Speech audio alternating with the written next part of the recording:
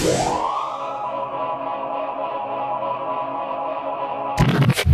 up, yo? I go by the undeniable name of Damo, never been a lame. Oh.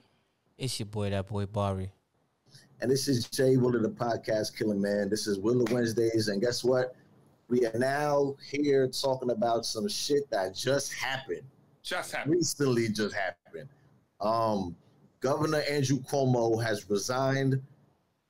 He put in his 2 weeks notice. And he no longer will be the governor of the great city of New York. And guess what? We're here to talk about it. How we feel about it. He got some sexual assault allegations. 11 women. Sexual harassment. Sexual harassment. My bad. Let's say the right terminology. But here at Willa Wednesdays, we're gonna talk about it. We're gonna dissect it. We're gonna give you our opinions on it, and then we'll get the fuck up out of here, bro. So yeah, how we feel about this, brothers? All right. I don't know how to feel because, you know, in the eyes of the world, the moment that a woman says something against you, it's automatically looked a certain way. But then at the same time, I understand originally when the brother said I didn't do anything, so I'm not stepping down. But now he's like, I'm stepping down. So it's like, I don't know what to think about him at this point in time right now. It's a real sticky situation. Because if you're on his side, you look crazy. If you're not on his side, it's like, what do? You know what I'm saying?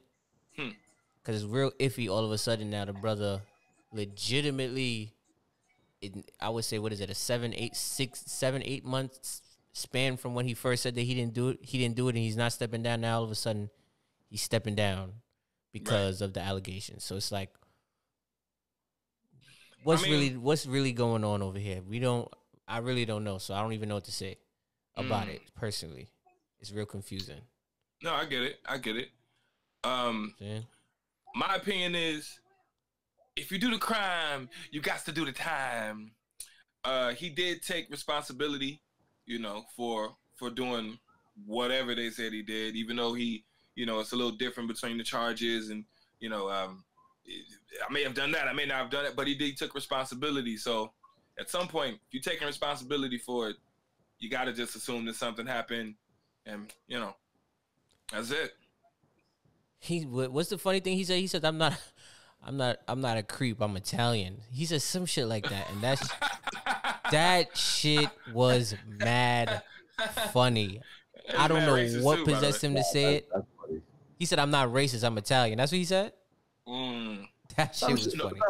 Something like that. Nah, that shit had me dying on the gram. That shit was funny. That's funny. Listen, I'm going to say this, and once again, I'm the radical one, but it's okay. I'm going to say there's an agenda.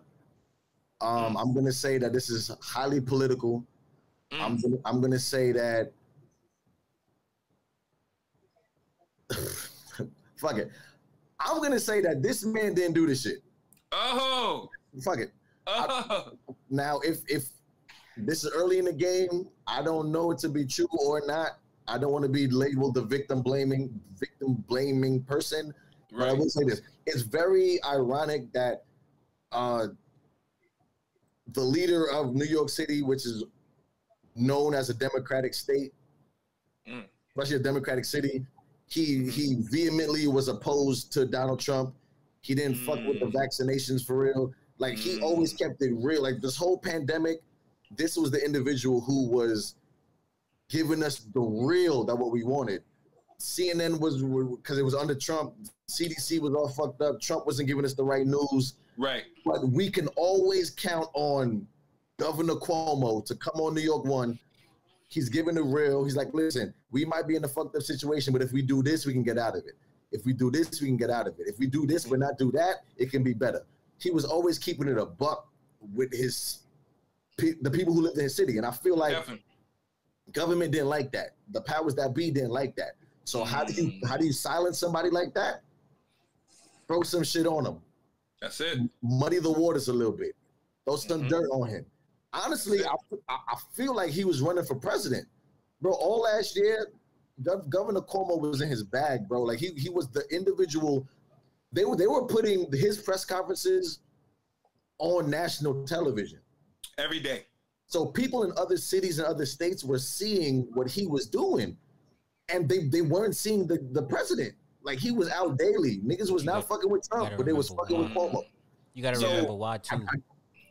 I do feel like this is kind of, like I said, I don't know all I don't want to be the victim blame, and if he did this, then throw him under the jail. I'm all for that. But it's so ironic that somebody who is so strongly opinionated and somebody who's going against status quo, now all of a sudden they got 11 charges of sexual conduct. Like, it's just, it's kind of like the Deshaun Watson shit. Like, he no longer wants to play for you, so now all of a sudden he has 40 counts of rape. It's like, come on now. Like, what are we doing here? All right. Like, well, my bad. I do be wrapping up soon, don't I? Like I said, my stance is this: it's innocent until proven guilty. He but did it's really not, though. It's not, especially in the court of public opinion, because we're so quick, especially social media. We're so quick to crucify. We're so quick to hang you, and it's over for you. Cancel culture is real. I just don't know. I personally just feel like it's higher powers at play right now. Right. I feel like he became too powerful. And this is how you check an individual who's too powerful. You pull that card. I was doing my fault, Brian. You pull that card that you can't go against. You know, because you can never go against somebody's opinion of how they feel that they were treated.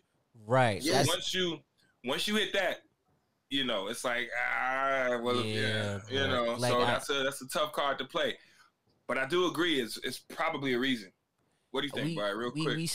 I remember we spoke about this on a previous episode where you can never take into account how a young lady feels if she feels uncomfortable or she feels a way about a situation. Correct. So now, because of that, he could have just been, you know, at a city function or something, a little tipsy, a little inebriated, and he hugged Shorty like, "Yo, oh my God, I ain't seen you in a long time. I miss you so much." And give her a kiss on the cheek. Now, sis feels uncomfortable. That can come off as sexual harassment. Now, I'm not saying that it's not sexual harassment, because it can be. But he could have genuinely just been trying to show Shorty some love. "Oh, I ain't see you in a long time. Oh my God, how you doing?" That's it. That's now, because she feels uncomfortable, which she has a right to feel uncomfortable, now this man is labeled a creep, a sexual offender. You know what I'm saying? And I'm not saying I'm not saying that he's not. But it's hard to fight when somebody feels a way about something. So the moment I'm gonna say this. Men, we do shit that is creepy. Sometimes, like pet names, baby, sweetie, boo boo, like all this shit. It can be creepy. Men do that. I'm not absolving him, right? Right. At the same time, I do believe in giving people the benefit of the doubt, especially if they show contrary. Right. Now, I don't know this man from a hole in the wall. So I'm not going to say I know the nigga. I don't know this man from nothing. Never met him, nothing. You want me to call him? Get the exclusive? Yeah, call him up. Call him up. Let him come to Willa Wednesday so we can talk about it. But I like, all jokes aside, I will say, watching this man govern, I don't see him as that. Everything that he said in the press conference seemed genuine. On the flip side, what he did say was, "I take full responsibility for my actions." Exactly. Which we can't let that slide. He did say that. He also said that one of the accusers said that they were in an elevator and he put his hand on her lower back. As they were greeting each other, he put his hand on her lower back, and as he was leaving the elevator, he touched her stomach and then walked out of the elevator. Now, what he said to that was, he said, "I don't remember that situation, but if it were to happen, I believe it." Now, if he said that, and he did say that, then, sir, that's some creepy shit. Why are you touching lower backs and stomachs? I get it. Trust me, I'm not absolving him. But what I'm saying is, until everything comes out, I just can't publicly denounce this man. Right? We got to give him the grace. We got to give him the grace. We have to start giving people the grace and to defend themselves and do all of these things to show that, hey, I am a creep, or hey, I'm not a creep. It just be the once person say you a creep, all of a sudden you label that forever. So let's do it like coming this. Back from that. Let's do it like this real quick. For the people watching, let us know in the comments what you think, man. Do you think the man is guilty, or do you think he's innocent? Because we need to know, and we just want to know, man. Let us know if you agree with us, you disagree with our points. You know, like I said, let us know. I personally feel like his greater powers at play. I feel like he became too powerful. We heard your opinion, man. Word. Cut your mic. All right. We wrapped it up. It's rapping, sir. You New Yorker. Cuomo my nigga too, bro. I fuck with him. All right, we out, y'all. Yo, Cuomo 2024. Fuck all that. Listen, like, share, subscribe, all that good shit. You know what I'm saying? We out. Gang. Man, I just want to thank you so much for tuning into Willa Wednesdays. We love and appreciate the support. Facts. Yeah. If you ain't done so already, please hit the like and subscribe button for the YouTube page. Big facts. Yes. And click the bell for notifications. And make sure to join that family page, the Willa Wednesday family page on Facebook. Mm-hmm. Peace. Bow.